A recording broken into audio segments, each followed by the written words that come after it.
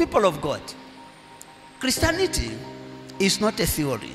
It is a practical life, which is not easy for anyone who is in the flesh.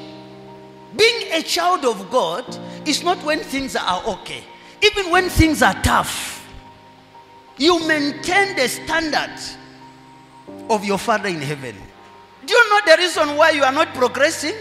Instead of you focusing on your future, you will be busy fighting a long battle. Let people accuse you wrongly. Play the law of your Father Jesus. Let them treat you like a fool. Let them call you names. But God Almighty, the Most High, will elevate you. You live above your enemy. You shall walk on their heads. You shall walk on their heads. They are under your feet. Because of what? Forgiveness. Remember what you have done secretly.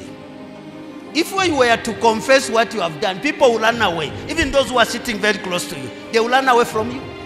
If you forgive, you become that child. And when someone is trying to trouble you, you call your Father in heaven.